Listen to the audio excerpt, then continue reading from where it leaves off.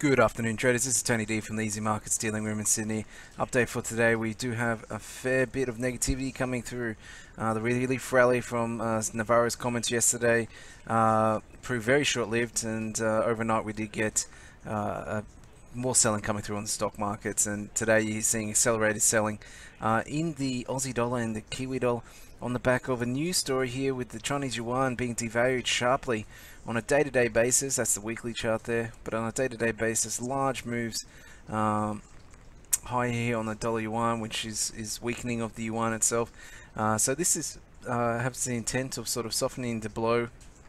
Weaken your currency helps you expand your exports, and potentially China is taking that road down here because these are very controlled currencies in this regards.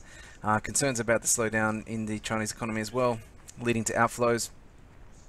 So it is very possible here that the yuan's getting under a lot of pressure from investors as well. But look, it is taking note. It's getting to the size and speed that is similar to some of the heavy selling that happened a couple of years ago with the Chinese devaluation. So you've got to keep an eye on this, because this is really a tipping point potentially for the market, and looking for a new story as the trade wars start. But Chinese economic slowdown is getting pretty real. And so the Aussie dollar is really struggling to come up for air here and pressing lower at the moment. Optimism proved short-lived in terms of rallies as well. So the ability to rally on good news is, the inability to rally on good news is a pretty clear sign that the market's under pressure. You are getting dollar index starting to get bid again after that selling that came through last week.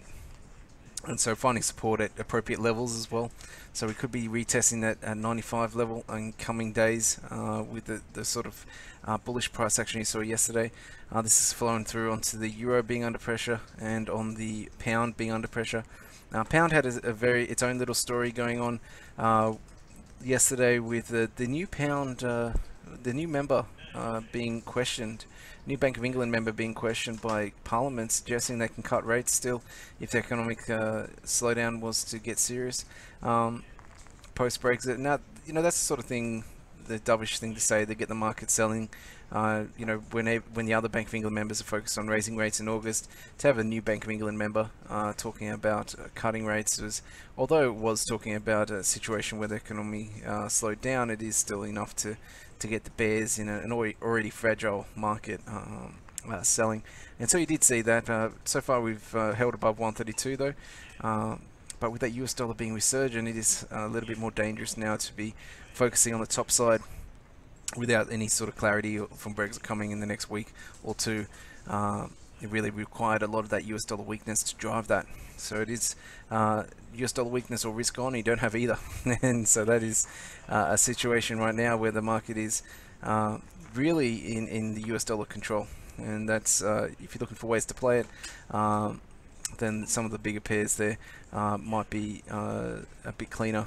So Kiwi dollar, we don't look at Kiwi dollar too much here, but Aussie Kiwi going higher suggests that Kiwi dollar is even weaker than the Australian dollar. Now the New Zealand RBNZ is tomorrow, but you're seeing here that this is fresh lows right now for the Kiwi. And so unless the RBNZ comes out with something to support, which is very unlikely because they're extremely neutral, and if anything will be a little bit downbeat given the trade tensions that are starting to get more serious. And they do actually comment regularly that they believe the Kiwi dollar is overvalued. And so the ability for it to fall is very much real here now that we've broken those levels. And the sort of support that's coming in at this level underneath it, you'd have to go back a lot further in time. So we're getting reminiscent of some of the other pairs here. If we were to break down below the previous low from last year and 2016, we have to go back to early 2015 till we get to that 65-ish level. So that's the downside targets here if we do break down low.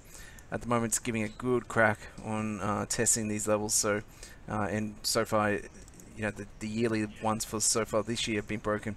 So it is in that serious moment now where it's going to make or break in the next 24 hours with that RBNZ coming up. But that, like I said, the US dollar is getting stronger again, and the Chinese fears, Chinese-US trade war fears, are getting more strict. One of the big movers overnight was oil, and oil did jump up above 70 again. Now, this is coming on the back of US trying to get companies to stop buying Iranian oil. All right, so a form of control there on Iran, trying to get the sanctions to bite again the regime over there after they pulled out the nuclear agreement. And so that's driven oil up on supply fears, because there is some limitation to how much the other producers can step in and fill those shoes, and the speed at which you can get shale back online in the US itself is a little bit limited. But we're talking about supply issues around the world, not just in the US. And so getting oil to those countries that were using Iranian oil is going to be a little bit harder in this current environment. So something to keep an eye on here. Now that has a dampening effect on if you were to think about selling the Canadian dollar, because dollar CAD's going higher. Then you know, if you're looking at a trade which makes a lot of sense, something along the lines of selling the Aussie CAD makes a lot of sense in this environment, just because of the oil strength, and also from the levels at which the market is topping out here.